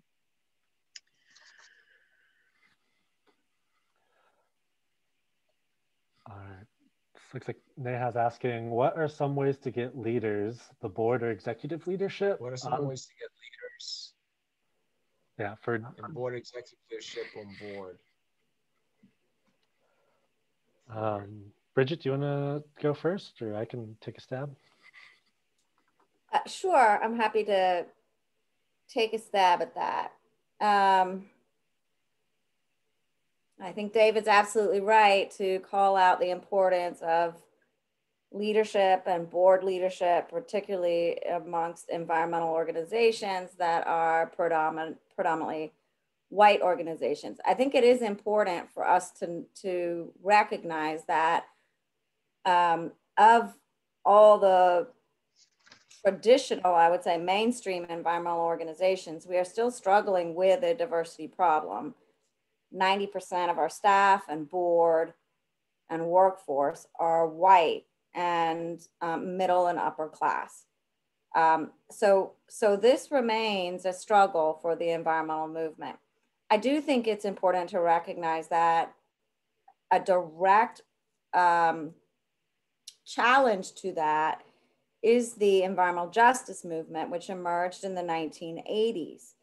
as a direct statement to basically criticize the mainstream environmental organizations for not doing enough to think about public health, i.e. putting the needs of nature above the needs of low-income residents and communities of color. So the environmental justice movement, I think, is important for us to note here. It emerged in the 1980s, it's growing, and that is a group, a subsect within the environmental movement that is predominantly led by communities of color at both the board and the staff level. So there is that subsect within the environmental movement that is actually quite diverse and focused on issues that intersect with environmental justice, with Black Lives Matter, with a whole range of issues trying to fight industrial pollution being cited disproportionately in communities of color and poor communities. So I do want to recognize the environmental justice community as part of this. I think for mainstream and predominantly white organizations, for better, for worse, one of the things that has worked for me,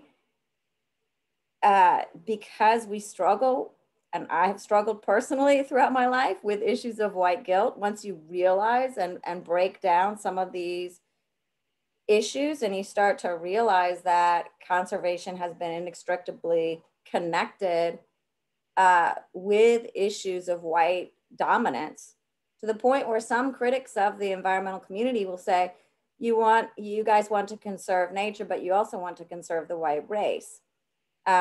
These are legitimate concerns founded in history.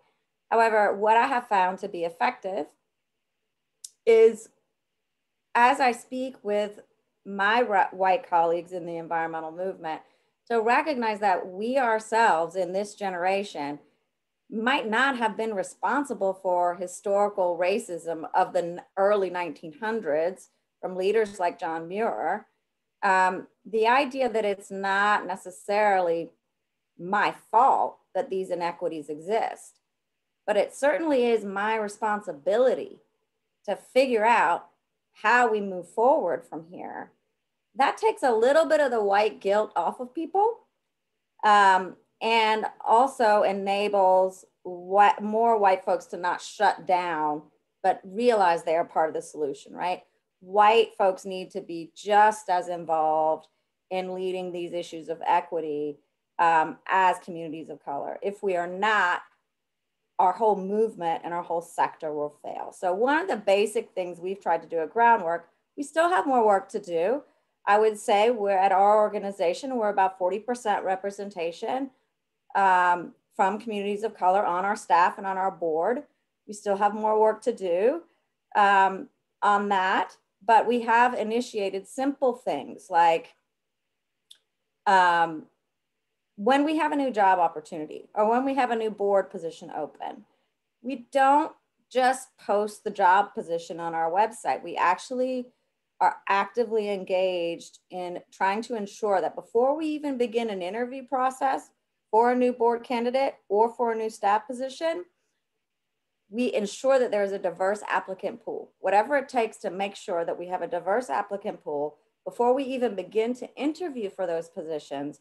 We ensure that. So there are basic systemic processes like that we can begin to institutionalize and make a norm within our organizations versus just posting a job description on our website and saying, woe is me, no people of color applied to this, therefore people of color aren't interested in this environmental job. We actually need to do the extra work to ensure a diverse applicant pool before we interview for any new positions. That doesn't guarantee a person of color will get the job, but it certainly guarantees that we've done our due diligence, we've done our homework, we've looked outside of our traditional recruitment channels to ensure that we have an applicant pool that is reflective of the community that we serve. So there are basic things like that we're trying to institutionalize at Groundwork that I think has demonstrated success. I mean, at 40% folks of color versus 10% across the environmental field, we feel like simple but concrete actions like that can go a long way to making sure that we're leveling the playing field for candidacy for job opportunities and board roles throughout the organization.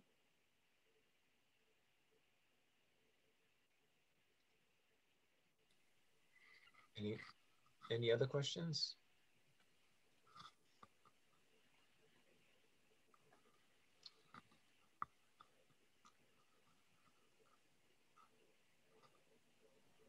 Okay.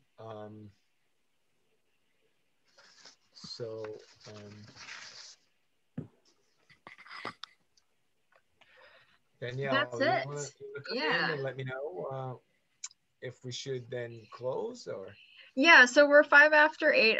I just want to thank everybody for participating, all the panelists and the participants. And I know 2 hours is a long time, but this is a really important topic that really you need, you know, a lifetime journey, basically, as David mentioned, to really even begin to understand how to make these opportunities for people and to change, you know, the culture at organizations, and also, you know, do our best to be representative of, you know, what the world looks like, right? Like it's not lack of interest. It's again, exclusionary, the way that we've done things. So I'm really happy that we were able to have this panel and talk to everybody. And I do think we have a lot of great questions we didn't answer today. And I will put together the chat. I need to go through things. It's going to take me probably tomorrow to get through everything. And I will send it to the panelists. I will also be sending out a post survey to the email to everybody who registered regarding your experience today. And I want to get some feedback. Teatown is exploring other options for panels like this, and we want to get feedback on how this went today. So with that, I again thank everybody. I'm going to hang around for a few minutes just to make sure everybody gets logged off. And if you have any questions, feel free to email me. It is again on the flyer.